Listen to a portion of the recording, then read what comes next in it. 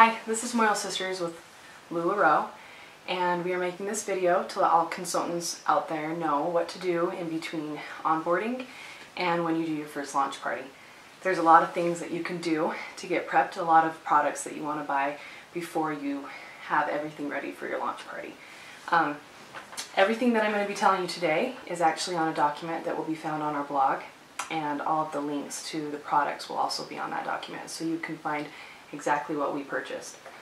So we'll be starting first of all with ordering your half sheet labels or half sheet sticky labels. This is what you're going to be printing your addresses on for all the inventory that you're shipping to your customers. You want to get the biggest bang for your buck because you're going to be using these all the time. So I think we found the best deal on Amazon. The next thing you'll want to buy is your poly mailers. I think the best deal we found was on Amazon, and these are the bags that you're going to put your inventory in, and they just have a tab and you pull it off and it's sticky and you shove it in, put on your address label, and you're good to go to ship it. So that was also the best price on Amazon.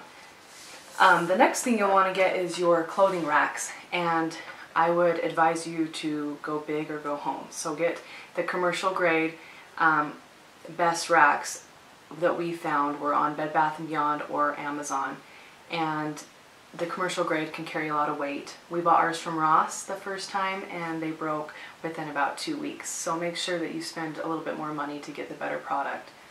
And we got our clothing racks on Amazon as well. The next thing you want to buy are the totes for transporting your inventory. So for all of your pop-up boutiques, or when you do parties over at your friend's house, you're going to be traveling with your inventory, and you want to make sure that you have nice totes that have a lock in case you're driving with a truck, so they don't fly off the back or the lid doesn't come off. There's also good bags that they have at IKEA that you can just roll up your inventory and wrap it around the hanger, so it's easy to just put right on your racks when you get there.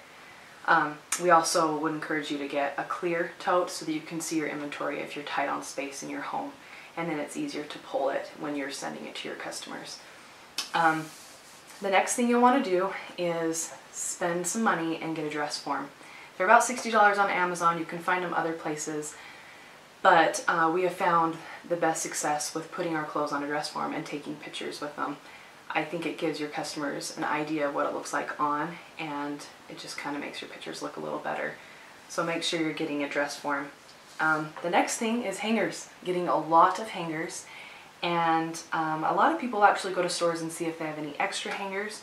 We just got ours at Walmart and TJ Maxx. They have good deals, and we went velvet just because we thought they were cute and they're easier on our clothes.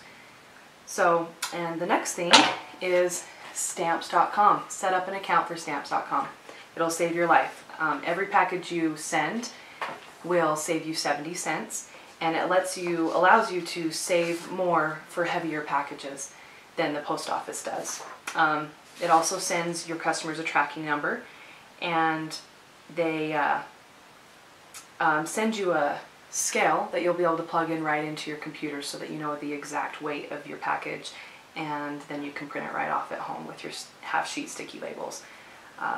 So get that before you start your inventory online. That's the best thing to do. We actually didn't have it right away and we were frantic. So the next thing is to get a ton of sticky notes. Those are for when you pull your inventory off of your racks and you set them aside for your customers. You're going to want to write their name on the sticky note and put it aside before you put it in the bag. I would also buy Sharpies for that so that you can write their names. And the next one is clothespins. And this seems kind of silly, but we use these all the time to put our Cassies on and our Amelias so that we can tighten them up in the back and make them look better like it's on an actual human. So make sure that you are sticking them in the back and then taking the pictures, and they look a lot better. The next thing, and this is optional, but it's made our life so much easier while taking pictures, is doing a sizing signs. So you can go cheap like I did and just get pieces of paper and write the size and put it in the frame every time that you're taking pictures. And you do this because it's a lot easier to organize your inventory and know what size each shirt is. So make sure you do that, take the picture of each item, what size it is, and you can make them as cute as you want. I'm just pretty simple.